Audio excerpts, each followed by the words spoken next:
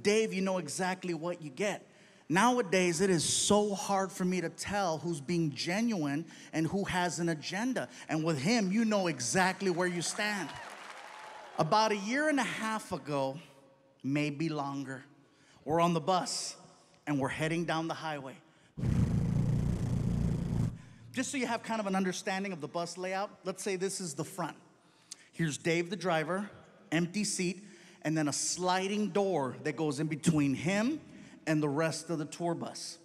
My buddy Alfred and I are in the living room portion and we're watching TV. We're watching the news. And on the news, there's this person who is running for some type of office. No particular office. And I guess their big plan is to erect a structure between two bodies of land.